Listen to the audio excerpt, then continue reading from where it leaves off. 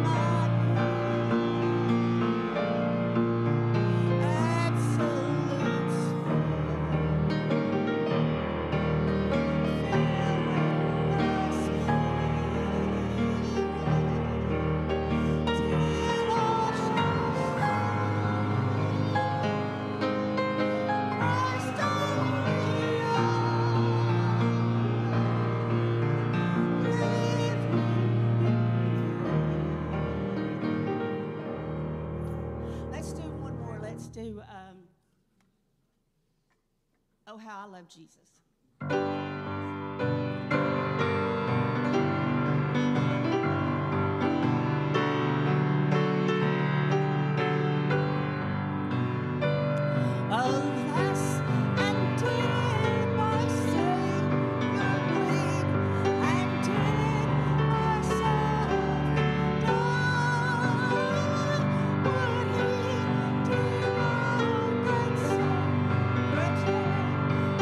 So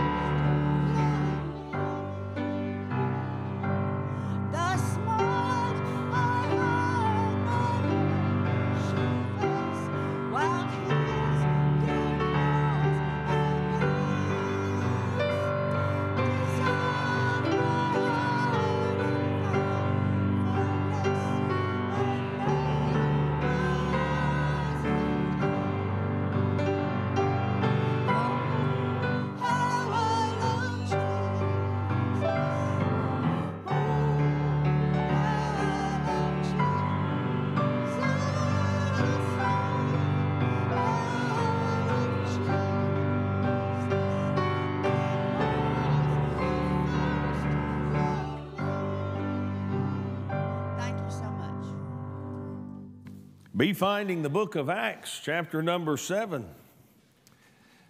It is good to see you this evening as we look in God's holy word in Acts chapter number 7. So, have you ever been asked a question you did not know the answer to? Have you ever been asked a question and gave an answer, but then you said, boy, I wish I could have given a different answer if you had it to do over? You see, that just described my entire school career. I always knew the answer after I checked the answer key. But we don't always have an opportunity when it comes to life and what happens. In the moment that you have to make a decision, I jokingly told people that my next hire as a supervisor was going to be the supervisor of hindsight, because everybody knew what decision we had to make, but they weren't around when it had to be made. And it's important we understand that we make decisions in life with the information we have at the time we have to make the decision with that information that we have, and we make it for those reasons that are in the broader organization. In verse number 1 of chapter 7, I want you to see the high priest asked a man, by the Bible's own recollection, full of the Holy Spirit, a question. And I want you to know that I believe that we need to be filled with the Holy Spirit to answer questions God's way. And I believe we need to get a better understanding of what that means. Filled with the Holy Spirit is not rooted in emotionalism. Now hear me very carefully. I want emotion in church. I want things to move me. I want things to move my heart and move my tears, but I don't want to live in emotionalism. And I don't want my wife to, because there's days I'm a better husband than other days. And on those days where I'm not so good, if we live in emotionalism instead of well-rooted in something, you know what she's going to say to me?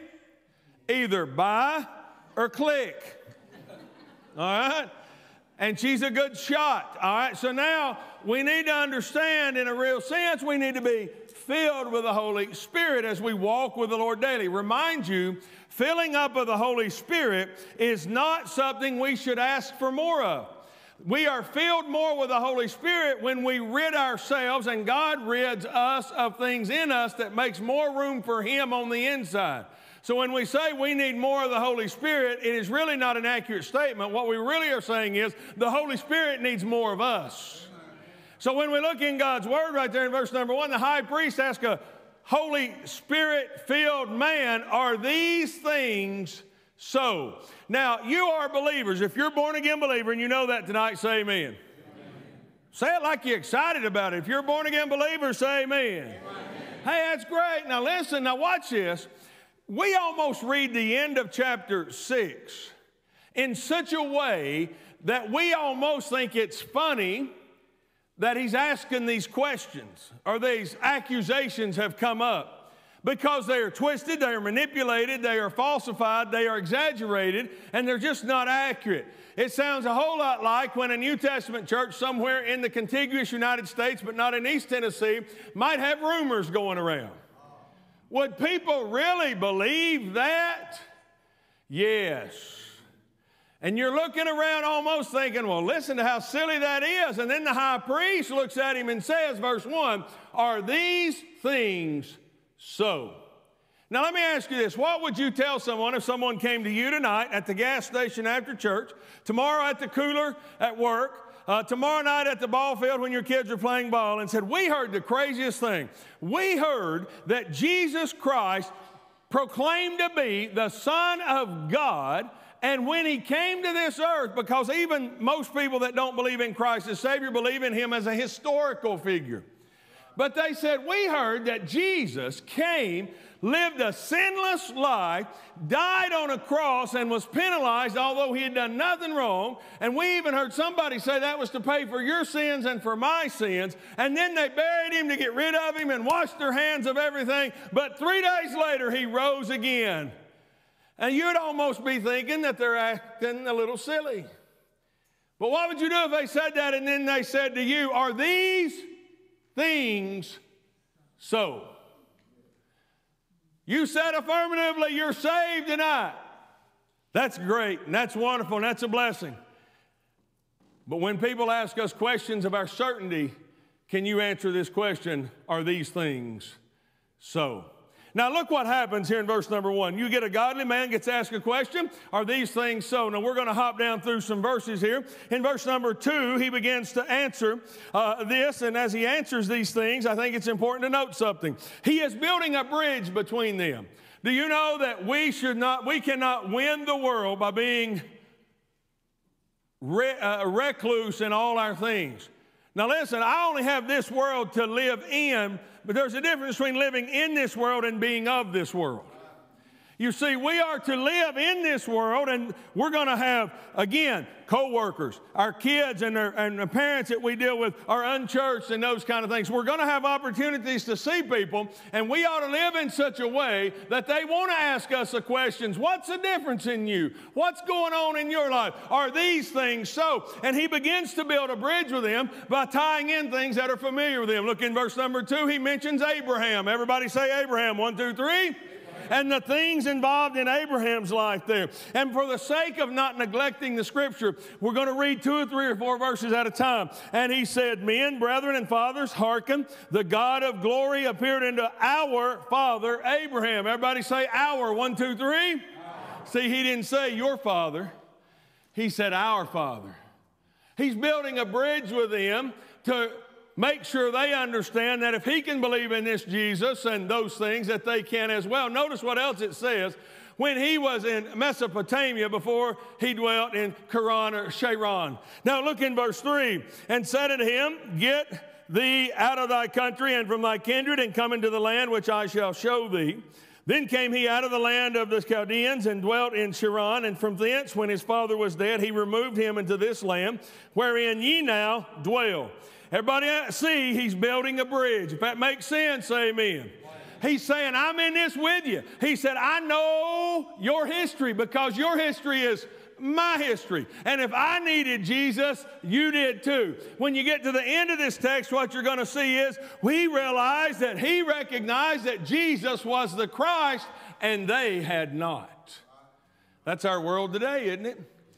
We're going to get to the end of our way, and some are going to recognize Christ as Savior and some are not. Look what the Bible says here in verse number 5. He gave him none inheritance in it. No, not so much as to set his foot on, yet he promised that he would give it to him for a possession and to his seed after him, when as yet he had no child. And God spake on this wise, that his seed should sojourn in a strange land, and that they should bring them into bondage and entreat them evil 400 years. May I say that Stephen knows the history of the Jewish people better than most of us know our own family tree. And he's building that bridge with them. Look what the Bible says. Verse 7, and the nation to whom they shall be in bondage will I judge, said God, and after that they shall come forth and serve me in this place. And he gave him the covenant of the circumcision, so Abraham begat Isaac. Everybody say Isaac. 1, 2, 3. Again, he's building a bridge. He's saying, look here, boys, y'all asked me all these questions back over at the end of chapter 6 when Stephen is brought before the council and they made these allegations. He is telling them, here's why I believe what I believe. Look in verse number 8. He said, and circumcised him the 8th day, and Isaac begat Jacob. Jacob, 1, 2, 3. Jacob. Now we got Abraham, Isaac, and Jacob. We well on our way to tracing the lineage of something important here. And it goes on and says, and Jacob begat the 12 patriarchs. And the patriarchs, moved with envy, sold Joseph. Everybody say Joseph. 1, 2, 3. Into Egypt, but God was with him. Aren't you glad that even when you get sent or pulled or sent by somebody else or even in bondage in a foreign land, God may be in charge of that too. God was with him. Oh, that's so good. By the way, the story of Joseph is a wonderful, wonderful story, and we see so many parallels. Remind you, everything before the cross in God's Word points to the cross. Everything since the cross points back to the cross. The cross is the central piece of human history, and it will remain such until the Lord comes back and establishes his earthly kingdom. If that makes sense, say amen. When we look here in God's Word, then we see something. In verse 9, Joseph gets on the scene. Verse 10, and delivered him out of all his afflictions. And now, by the way, everybody see that? He delivered him out of the afflictions, but he didn't keep them from happening. Some of us have been really sick. Some of us have had sin problems, physical problems, emotional problems, marital problems, children problems, church problems. You know what that's called? Life. God didn't say he wouldn't have any afflictions, but he'll take care of them one day. Even if I have a physical ailment all the way into death, at death, through his holy word, he has delivered me from that affliction. When we look in God's word, it said he delivered him out of all his afflictions. And it says that he also gave him favor and wisdom. And that's important as well. In the sight of Pharaoh, king of Egypt. And he made him governor over Egypt and all his house. Now there came a dearth over all the land of Egypt and Canaan, and great affliction, and our fathers found no sustenance. But when Jacob heard that there was corn in Egypt, he sent out our fathers first. Catch that? Our fathers first. And at the second time Joseph was made known to his brethren, and Joseph's kindred was made known unto Pharaoh. Then sent Joseph and called his father Jacob to him and all his kindred, 70 souls.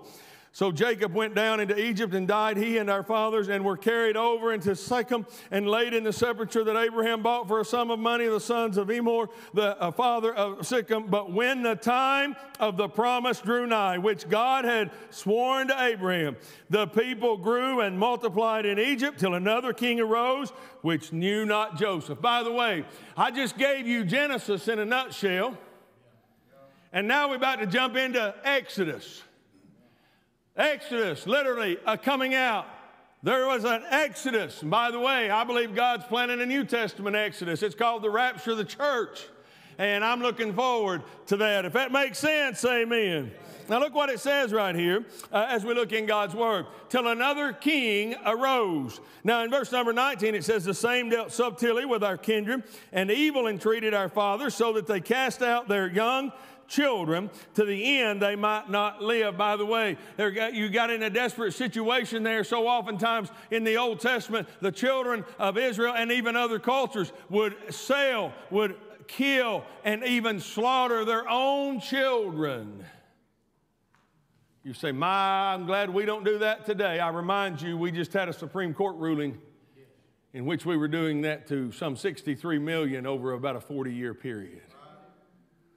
When we think about that in God's holy word right here, we can see that these people had pain and hurt just like you and I have pain and hurt. And when he was cast out, Pharaoh's daughter took him up, verse 21, and nourished him for her own son. And Moses, everybody say Moses, 1, 2, 3, was learned in all the wisdom of the Egyptians, and was mighty in word and in deed. And when he was full 40 years old, it came into his heart to visit his brethren, the children of Israel. And seeing one of them suffer wrong, he defended him and avenged him that was oppressed, and smote the Egyptian. For he supposed his brethren would have understood how that God by his hand would deliver them, but they understood not. Have you ever tried to do something in the name of the Lord and you thought for sure everybody would understand it, but nobody seemed to understand it? You know why? God gave you that burden. It is your job and my job to be obedient to what God tells us to do. Now, at the same time, he'll reveal that to who he needs to reveal it to on his time scale, not on ours. But we've all been disappointed. We've all been let down because we, for sure, thought everybody would just jump on that bandwagon, that idea we had at church, at home, at work. Nobody got on that bandwagon. You thought you were leading an initiative and you finally looked over your shoulder and nobody was following you. If you're out leading something and nobody's following you, you're not leading. That's called taking a walk. But you still go forward with the Lord if he told you to do it. Now look what the Bible says here. The Bible is so filled with these truths that apply to our heart. When we look right here, he supposed his brethren would have understood. See, he supposed that. Now down in 26.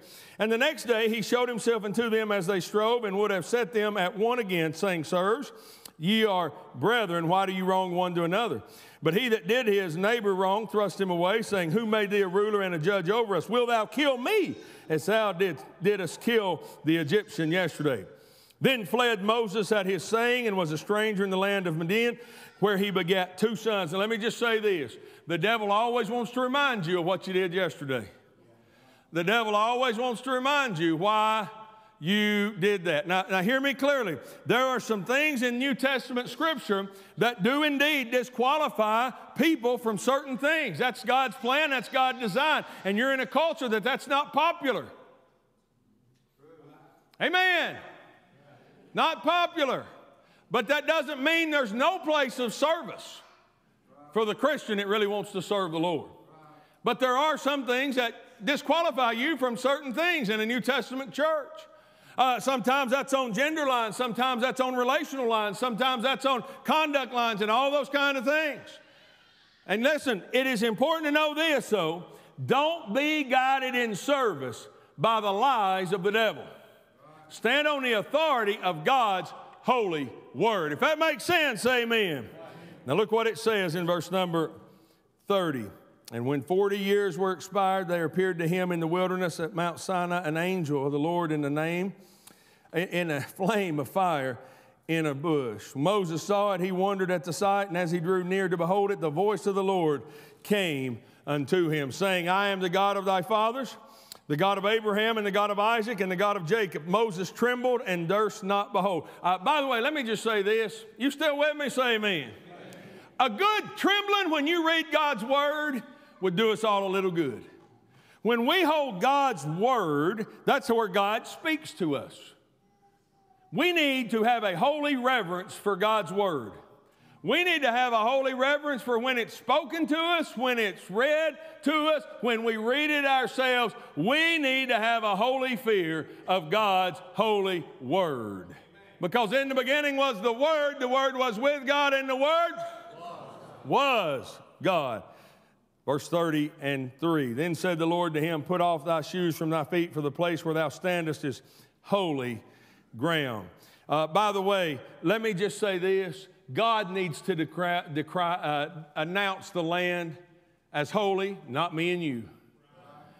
We sometimes make sacred places in our own minds and those kind of things. Sometimes it's in a church. I know that shocks you. Sometimes it's in a church. Sometimes we'll end up worshiping the furniture and everything else at church because it's holy. No, sometimes it's just old. It has fond memories. We bring back something that was special to us, but that don't make it holy. God makes it holy. When we look in the Bible right here, he tells him, put your shoes off because you're standing on holy ground. Moses didn't have to say, now God, listen to me. I'm going to make this a holy ground, and you need to observe it. It's the other way around. That's how we need to be, all right? Now, when we think about that, we can understand Scripture a little bit deeper. Verse 34, I have seen the affliction of my people which is in Egypt, and I have heard their groaning, and am come down to deliver them. And now come, I will send thee into Egypt. Moses, whom they refused, saying, who made thee a ruler and a judge? The same did God send to be a ruler and a deliverer. Now understand that, just because the world rejects you, just because the world rejects you doesn't mean God didn't send you.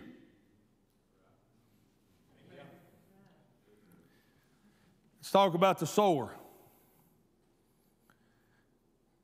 Some fell on what?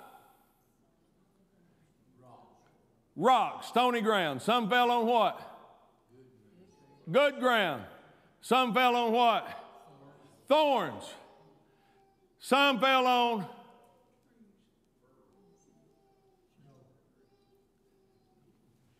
and it burned up.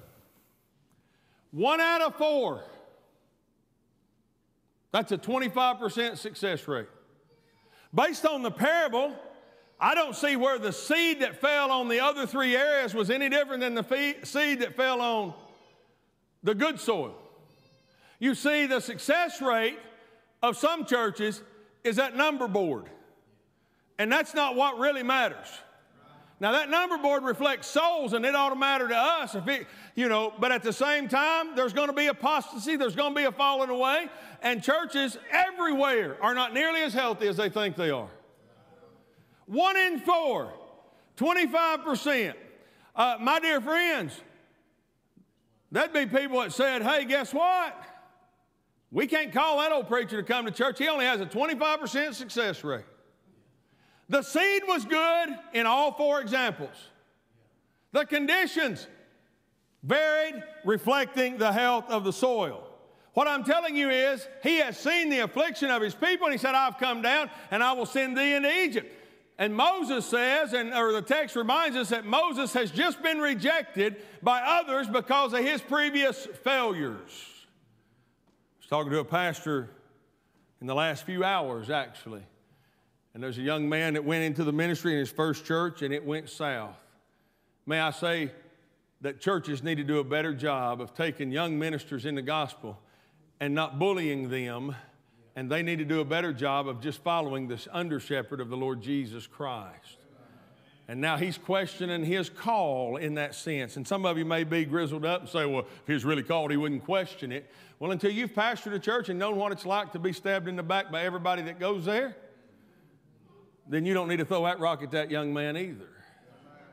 Do you know Junior Hill went on to, thousands, guys, how many? Thousands, tens of thousands probably made professions of faith through an old country preacher from Alabama. He died just a few weeks ago in his upper 80s. Do you know when he was in seminary at New Orleans, he was pastoring a church just a few ways up the road. You know what he did on a Sunday? He preached biblical truth. You know what it was about? If the gospel's good for anybody, it's got to be good for everybody. It was a church that did not let African Americans attend there. He preached that message on a Sunday. People came up to him after church and said, Pastor, thanks for sharing that message. That's God's word. That's true. Because either God died for everybody, or how do you know he died for you? And he went back into town on that Saturday morning, as was, they drove back to campus where he was in seminary when he was a young man. And he came back to that back to that town. And he went to the barber shop, and he sat down in the barber's chair, who was a member of that little church he is pastoring. And he said, well, preacher, did you hear what happened to you Wednesday? He said, no, I had no idea. What are you talking about? He said, they fired you. Hadn't even bothered to call him. He drove back up into the community that weekend and had to find out from a barber in the chair that he was fired from the first church he ever pastored. He said, there I was in seminary, embarrassed, announced my call to preach, and I was going to have to go back and tell all my classmates and professors, I've been fired. Now, I don't know about you, but there's people back then, they don't exist today, that they'd rather believe a lie than the truth. And when you know how that is, the devil would work on your mind just like it probably worked on his when he had to say, I preached God's word, and they fired me. There'd be somebody that said, there has to be more to the story than that. There has to be more to the story than that. It really could have set him back. He had a choice to make, didn't he? I'm going to walk away. This ain't going to work for me. Or maybe just God taught him early. This is hard. This ain't fun. This is not always enjoyable. Now, big boy, you going to go on and preach, or you going to turn and go back? In John chapter 6, Jesus asked some followers that. He had a big, huge, massive, you know why? It's free bread day. But then he gave them difficult doctrine, and they even said, oh, this is hard for us to hear. And in John chapter 6 and verse 66, it says, and from that time many walked with him no more. Now catch this. And then he looked around at the others, his closest, and said, you boys going too? You see, this ain't easy. You're not easy is what I'm saying. Your job, not just mine, yours is not easy. To go stand between two heathens at work. And I don't know who you work with, but I do. Right? That want to, at best, tolerate you. And at its worst, ridicule you, make fun of you. Or this one's talking about how drunk he's going to be on the weekend. And this one's talking about how many women he's conquered. And you're in the middle of that day after day after day. By the way, Junior Hill just said, I'm just going to go on and follow the Lord. And I believe there'll be thousands in heaven one day that said, I heard Junior Hill preach a message. But if he'd have quit that day, might not have heard that message. Those co-workers need us to stand up for Jesus. If that makes sense, amen. We go on to the Bible right here, and I have no idea what verse we're in, so we'll just pick one. They're all good, and everybody say it. He brought them, 36, out. After that, he had showed wonders and signs in the land of Egypt and in the Red Sea and in the wilderness 40 years. This is that Moses, which said unto his children of Israel, a prophet shall the Lord your God raise up unto you of your brethren, like unto me, him shall you hear. This is he that was in the church in the wilderness with the angel, which spake to him in the Mount Sinai, and with our fathers who received the lively oracles to give unto us. In verse 39, to whom our fathers would not obey, but thrust him from them, and in their hearts turned back again into Egypt. Isn't that what happens in a New Testament church somewhere outside of Tennessee? We want to follow God till it gets uncomfortable. And the reality is, Amos says it best, woe to them that are at ease in the day of Zion. We like being comfortable. Now don't get me wrong, I like being comfortable too. I will just continue, Ronnie, with the Junior Hill example. In that same message that I heard him give that illustration, he told a group of pastors, he said, I've been having nightmares lately. He said, I've woken up the last 4 or 5 nights in cold sweat, just couldn't sleep, almost in a pure panic attack.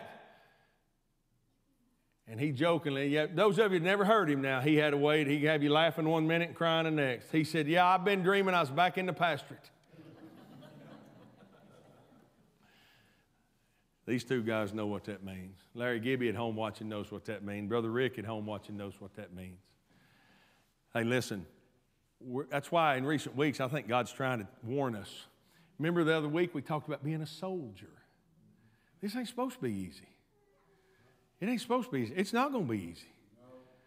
It's going to get harder and harder as the day of his return gets closer and closer. If that makes sense, say amen. In verse number 40, I'm going to hop down to 40.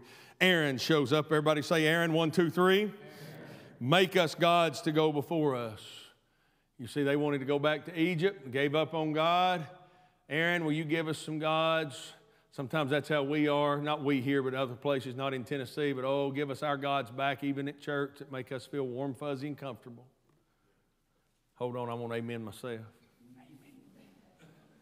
Verse 41, and they made a calf in these days and offered sacrifice unto the idol and rejoiced in the works of their own lands. God turned and gave them up to worship the host. That simply phrase rendered out there really means he allowed them to do that. God don't want your worship or your service by force or by guilt. He wants it out of your love. Now, look in God's word right here. The prophets, O ye house of Israel, have ye offered to me slain beasts and sacrifices by the space of 40 years in the wilderness? Yea, ye took up the tabernacle of Moloch and the star of your God, Rephaim, figures which you made to worship them, and I will carry you away beyond Babylon. Our fathers had the tabernacle of witness in the wilderness, as he had appointed, speaking unto Moses, that he should make it according to the fashion that he had seen, which also our fathers that came after brought in with Jesus into the possession of the Gentiles.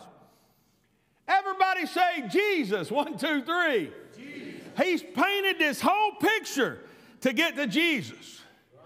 Your life should paint a picture that leads people to Jesus. I once was lost, but now I'm found.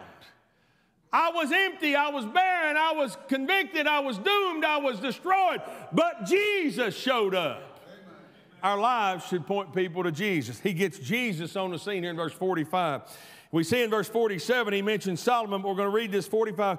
Our fathers that came after brought in with Jesus into the possession of the Gentiles, whom God drave out before the face of our fathers until the days of David, who found favor before God and desired to find a tabernacle for the God of Jacob. But Solomon built him a house, howbeit the Most High dwelleth not in temples made with hands. He's about to break the news to him. You can go to a building and still miss Christ. You can go to a building and still miss God, because the God that's on high doesn't really live in a building. He lives in the believer. When we look right here in God's word right here, it says, heaven is my throne, earth is my footstool. What house will you build me, saith the Lord? Or what is the place of my rest? Hath not my hand made all these things? I love it. 48, 49, and 50 are exaltation to the Lord. But then in verse number 51, we see the accusation. They tracking with him pretty good. It's almost like a bunch of Baptists going, that's right. We remember old Abraham. We remember old Jacob. We got Isaac. Yeah, they're in our Hall of Fame. Hey, they're tracking. And then all of a sudden, the preacher said something about the sin you're involved in. Notice he didn't say us anymore. He said you. You stiff-necked and uncircumcised in heart and ears. You always resist the Holy Ghost, as your fathers did, which, by the way, also gives us reference that the Holy Ghost was at work in the Old Testament. He said, by the way, ye acting just like our ancestors, but I have come to Christ, and ye have not. Now, if that makes sense, amen. In verse 52, you see, it says, you've slain him. You've slain him, which the prophets have not your fathers persecuted, all of them. They have slain them which showed before the coming of the just one. By the way, you don't have to wonder who that is, because there's none good, no, not one. There's none just except Jesus. Amen. Of whom you been now the betrayers and murderers. I went back this week, and I thought I was talking. Listen, how many of you remember seeing The Passion of the Christ? You remember that was not in English, so you had to read it as you went? You remember that? I had it playing on my desk in here Monday or Tuesday while I was doing other things, and I listened to things in the background. And it still moved me to tears, and I wasn't even looking at the words, just glancing at the picture every now and then as I was doing other things. But I looked up just in time.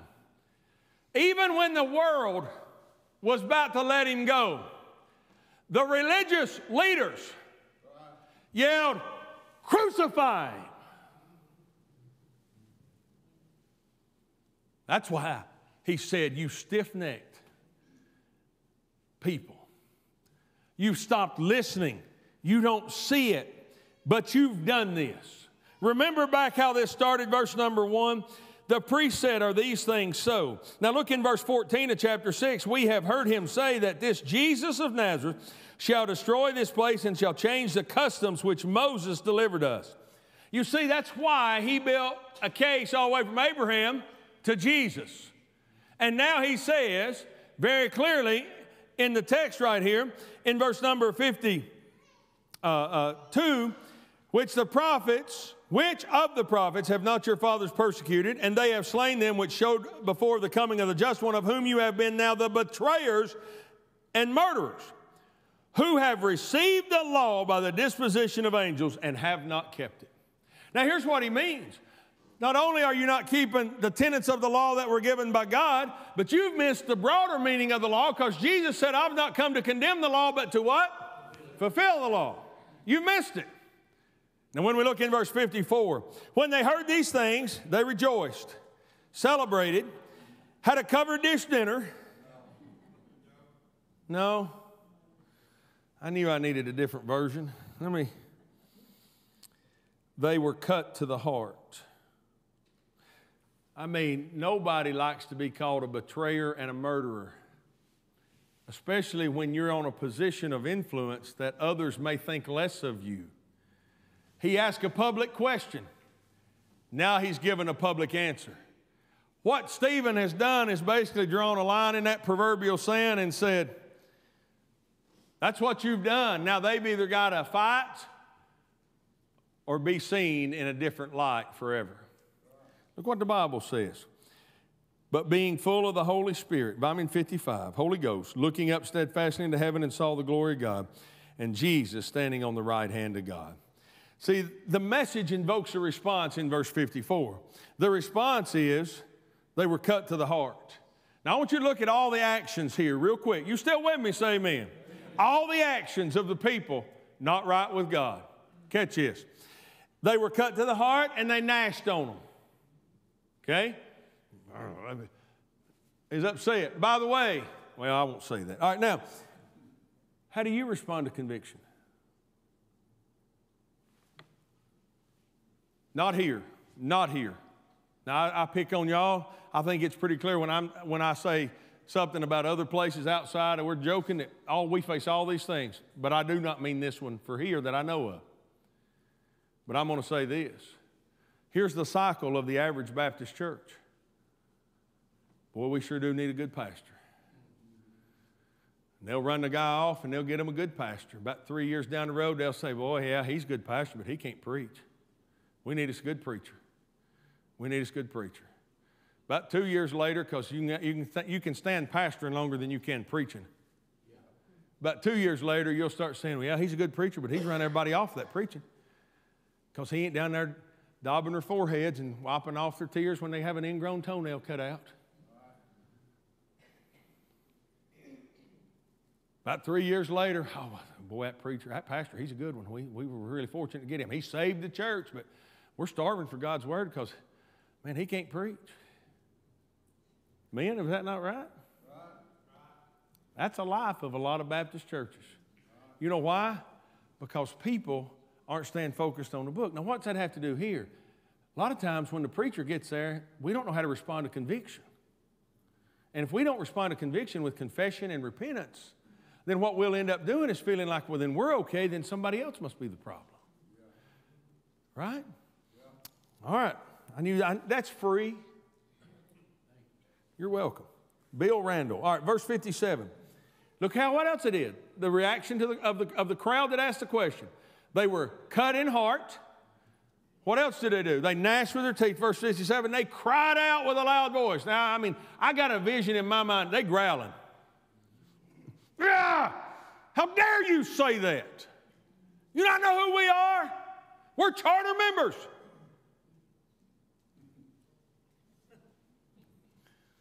That was free too. They stopped their ears. I want you to catch this.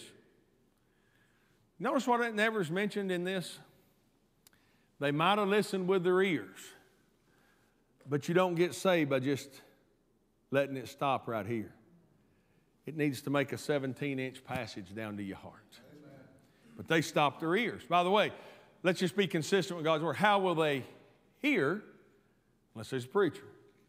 See, a preacher is supposed to be proclaiming, and then the people have to deal with the results. That's why it's important when you come on Wednesday night and on Sunday night and on Sunday morning, and everybody else does too, your soil needs to be in good condition to receive the seed that's thrown. Listen, I'm not responsible for your soil. I'm responsible to spread the seed. Now, if your soil needs fertilized or water, we'll help you do that too. But you're responsible to help your soil be in a place that it can receive the seed. These people's heart were not. They want to catch him. They stopped their ears up. They ran up on him with one accord, the Bible says. I don't think they were picking him up and carrying him off the field triumphantly on their shoulders. Look what the Bible says. Not only did they cry out and stop listening and ran upon him, look in verse 58. They cast him out. Well, they had a business meeting, voted him out. No. They threw him out by force. By the way, don't ever say you're doing God's work in an ungodly way, because God's consistent. He's the same. All right? Now, I'm not saying that we're doing that. I'm just saying to encourage you. Don't ever say, I'm doing God's will, but you're doing it in an ungodly way. If you're doing something that's against the Bible to get a godly result, that doesn't go together. If that makes sense, say amen.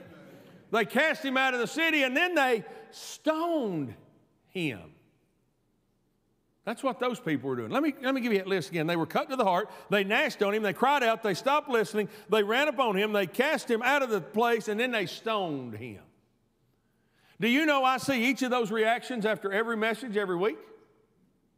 Now, I don't get stoned physically, but you can see people dealing with conviction. When you don't deal with conviction the right way, you'll respond in a harsh way. If that makes sense, say amen. Now let's look about God's man. In verse 2 through verse 53, he answered her question. The world's got questions on why we're a Christian. Do you know why you're a Christian? I dated a girl one time before I got married, just for clarity. I asked her one time, I said, why are you Baptist? She looked at me like I had a third eye and said, well, because Mom and Dad are. Why are you a Christian? Now, your mom and dad might have had an influence on you, but you need to be able to answer the question, why did you choose Jesus? You need to be able to answer the question, why did you get saved? You need to be able to answer the question when you're asked. He gives an answer. Now look in verse 55. I want you to look at God's man. We saw the result, the actions of the lost people there and the answers there. He answers God's question. He's available to be a witness. Verses 2 through 53. In verse 50, by the way, if you answer most people as long as he answered them and they hang with you, there's a good chance they're going to get saved. Look in verse 55. God's man was full of the Holy Ghost. By the way, I don't think you need to wait till you're in the midst of a trial to get a fill up. Because I don't know if you know this or not, going down the interstate, it's when it flashes up 50 miles to E, 40 miles to E, 30 miles to E. All of the gas stations were raptured. They're gone. Fill up, stay filled up, so that when you get in a storm, you got enough. They were filled up. He was full of the Holy Ghost. Now notice what else he did. He looked up. We need to look up to heaven. What are we going to do about this building project? I ain't looking in the offering plate. I ain't looking at you. We need to look up. What are we going to do about any problems we got in the church? I'm not going to hire a hitman.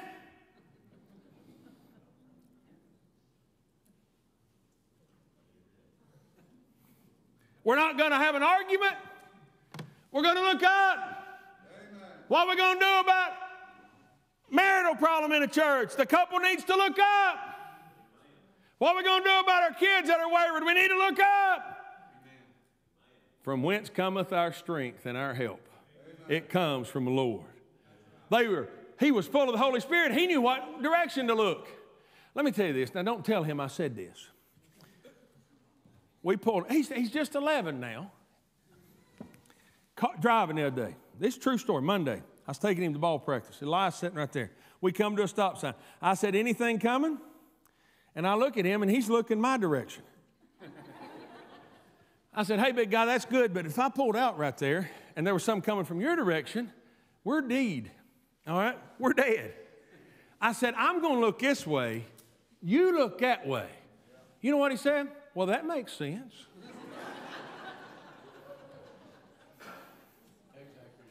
Amen. Right? You got to know what direction to look. Y'all remember the movie there with Kirk Cameron a few years ago about the marital problems and all that kind of stuff. What was that movie called? There you go. You remember that? You know, they were having those marital problems, and in that one scene it says, I can just see her now. She's got her friends huddled up all around her, and they're all telling her what a lowlife I am and all that stuff. And it flipped to that scene, and sure enough, there she was. And all of them were patting her on the back, and she was crying and everything else. Sometimes when we're not where we need to be of the Lord, we strategically ask people that we know will tell us what we want to hear instead of what we need to hear. We need to look the right direction, and looking up's a good way to look, and everybody say it. In verse number 59, we see something else. He cried out to God. Oh, God. By the way, sometimes that may be all you're able to muster. I need you. He'll take it from there if you'll listen. We need to cry out to God, and everybody say it. Number 60, he knelt down. Now, by the way, I'm not one of these that says you can't get saved unless you're in a certain position and all that kind of stuff. What I am telling you is this. If we can't bow the heart and we can't, in humility, cry out to God, God's not going to meet us in the midst of our pride to help us. He knelt down. He kneeled down. Look in verse 60, something else. He forgave them. Now, I struggle with forgiveness sometimes, so I want you to hear me. The fact that he can forgive even while the transgression is going on says that he has a higher picture. You know, I believe because he's looking up and got his eyes on God, it doesn't really matter what's going on here. He said, forgive them. Some of us need to forgive some people. If that makes sense, amen. Look in verse 60 then. He just put it in the Lord's hands, and he fell asleep. I believe it was S.M. Lockridge that used to tell about people saying you need to learn how to die. You know, believe it or not, you don't have to learn a single thing. God will take care of that. What we need to work on is learning how to live with the Lord Jesus. Amen. Now, we need to be prepared to die, but we don't have to learn how to die. When he had said this, it said he fell asleep. Last one real quick. Look in verse 58. We've seen, I know I'm too long-winded tonight. No amens right there, I know. But God laid this whole thing on me this week. Amen. When you look right here in God's word in verse 58, I want you to look at somebody else. Saul is on the scene. Now, in every New Testament church I've pastored, Saul's been a member. So we need to pray that Saul gets saved.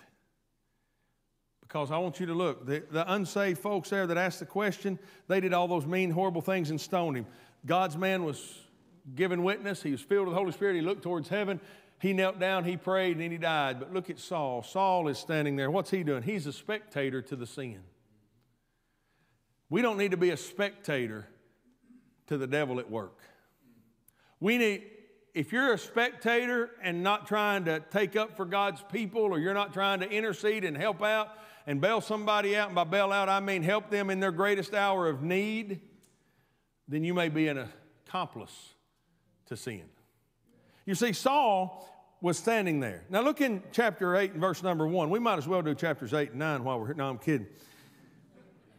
Verse 1 says this: Saul was consenting unto his death. Do you know what that word literally means, consenting? He was pleased. He was pleased.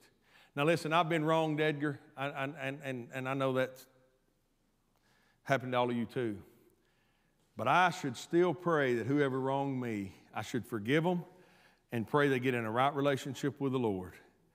I should not be pleased when something bad happens to them. Because they need Jesus just like I needed Jesus. Saul was a spectator to sin. He was pleased with sin in verse number 1. Also in verse number 1, notice what else he was. He was a persecutor of righteousness. It says, and at that time there was a great persecution against the church which was at Jerusalem, and they were all scattered abroad throughout the regions of Judea and Samaria, except the apostles. You see, he was part of the persecution of the righteous. And we don't need to be in this last day any question mark. There's no shades of gray, or certainly not as many as people think. Let your yea be yea and your nay be nay. Last one, then we're done. Look in verse 3. He started out as a spectator to sin. He was pleased with sin had reign and those Christians were being killed. He was a persecutor of righteousness. And lastly, he was a havoc wreaker on the church and on believers. He made havoc of the church. I'm telling you, Saul's been in every church I've ever been in. He's there. And usually procreates. Can you say procreates from the pulpit? I didn't know. Compared to what I said 2 Easters ago, or at least what it said online, amen. You see, we don't need to wreak havoc in the church. Sometimes you don't have to be lost to do that. You just have to be out of God's will. Look at these 3 things as we're done. And I mean that as we're done. I want to encourage you tonight. We don't need to be the angry mob. We don't need to be Saul. But we ought to replicate what a godly man filled with the Holy Spirit was able to do. Give testimony. Filled with the Holy Spirit, looked up towards heaven, cried out to God, knelt down, show forgiveness, and then die in the Lord Jesus Christ at perfect peace. If that makes sense, say amen. Amen. Now we're going to get into Saul. And one of the greatest miracles that we see in the Bible is when Saul becomes a Christian or Paul. The old song says, but the greatest miracle of all was when my Jesus saved me. Don't ever forget to praise Him for saving your soul. We're going to go to the Lord in prayer in just a moment, and we're going tonight to have time of prayer, and we'll end in our groups. I want to pray with you first. Let's pray. God, we thank you, and we pray thy will be done in every heart and life. We're thankful tonight that you can give us your holy word and teach us from it. So, Lord, we pray that you administer to every heart and every life, and Lord, we pray that you would just help us to learn from your scripture. Lord, forgive me for anything I missed tonight. I've done my best to share what you laid on my heart. And Lord, I pray you to help us to not only learn the scripture, but apply it to our lives, our homes, our families, and to Notchie Creek Baptist Church. Be with those listening. around in the multiple states that watch our services each week, and our own church family here in the community that's not able to be with us, and some are traveling, some are shut in. Be with the families that have lost loved ones. Lord, I pray if anyone here needs to know you as Savior, that they'd cry out to you this very moment. And Lord, that they'd find one of these other believers if they need help to pray with here in these next few short moments of time. We give you praise, we give you glory, and we thank you. And it's in Jesus' name we've prayed. And everybody said, amen. Brother Ronnie, you get a group. That's all right. Pat, you get a group back there. Let's see. David, you got a group there. See if Craig might get saved. Amen. Doug will get a group right here. Doug McKenzie's walked in back there. I've got another deacon over here. I'm looking for my deacons. Adam, will you care to kind of go that way and get a group right there?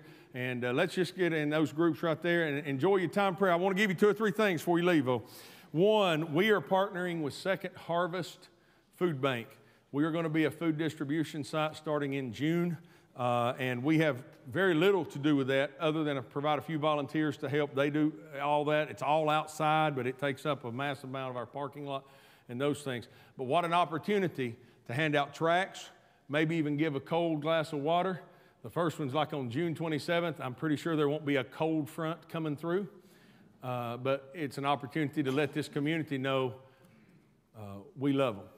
And Jesus needs them. So we're going to be calling on some volunteers for that. Also, I want to let you know, choir will be practicing here in just a moment. Sunday night, 6 o'clock, our evening service, there'll be a baptismal service with at least 2 candidates that I'm aware of. So we're looking forward to that. And then Iowa mission trips, we're going to leave on Saturday, July 13th, come back Thursday, July 18th. We have 4 or 5 commitments on that. We really need to get that up to about 10 or 12. So pray about that, but we really need to make that decision pretty quickly. Iowa needs to know so they can make some arrangements. So if that Lord lays that on your heart, here's what it is. We're going to go out on Saturday. On Sunday, we have, church and at the host church. Monday morning, Tuesday morning, Wednesday morning, we do VBS for about 20 kids, 3 classes, about 20 kids. In the afternoon, there may be some light type construction work or different projects that they may have asked us to work on, but that's very light. Just hand tools is all that would be needed. And we'll know more as we get a little closer. And then each night, Monday, Tuesday, Wednesday, there's 3 nights of a revival. And Brother Tony will be preaching that. Brother Tony Rutherford will be preaching that. Thursday morning, we get up and make our way home. So that's what that is. I have some information down here at my pew when you're through praying. If we could, anybody wants that information, I've got a handout and those kind of things. But if you feel led to do that, please pray about that, and we'll try to get involved in that a little more consistently going forward. So I love you. I'm proud of you. May the Lord richly bless you. Find these deacons, and let's spend as much time in prayer as you would like. As your group finishes, please just kind of slip out while the others are finishing in prayer, and choir practice will start here in just a few minutes. May the Lord bless you. God's good. When? Have a great night.